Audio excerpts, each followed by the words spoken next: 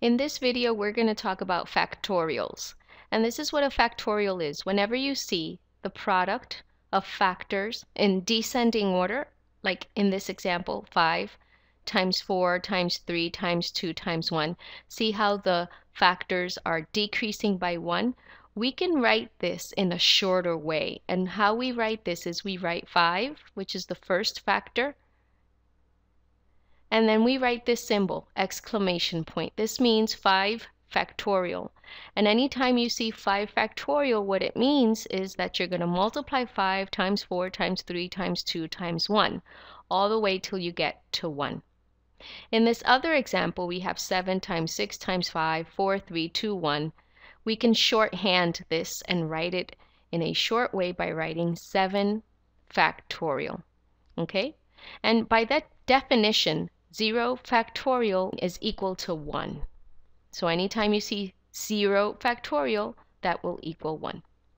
And since we're talking about sequences, I wanted to give you this short intro about factorials because now we have a sequence that has factorial notation.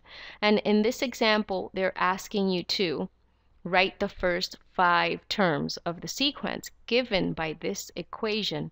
And it tells you begin with n equal to 0. So we usually start with n equal to 1, but this time they want us to start with 0. So a sub 0, and remember if n is equal to 0, that means anywhere there's an n in my expression, I'm going to substitute for 0. So 2 to the 0 power over 0 factorial. That equals 2 to the 0 power. Anything you raise to the 0 power, that will equal 1. And by this definition, over here, 0 factorial is 1, so this equals 1. Now, a sub 1 is equal to 2 to the first power over 1 factorial. So that equals 2 over 1, and that equals 2. For a sub 2, we have 2 to the second power over 2 factorial. So that's going to equal 4 over 2 times 1, which is equal to 4 over 2, which is equal to 2.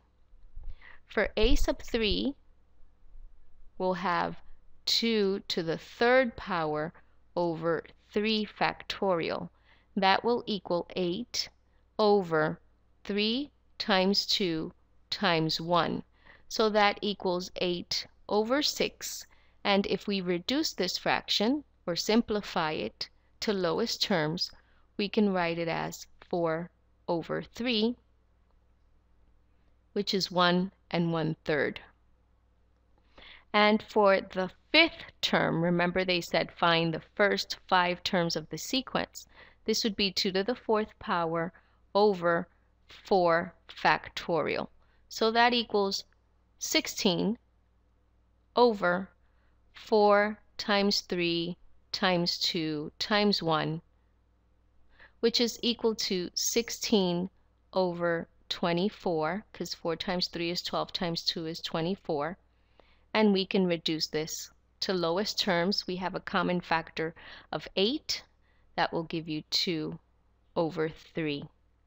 So there are the first 5 terms of this sequence. We can list them.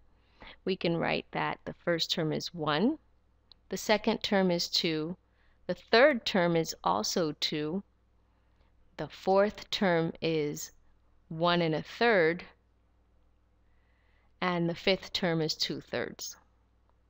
And we can write ... because we know this will continue forever. Okay, I hope you understood this example. I'll see you in the next video where we're going to simplify factorials.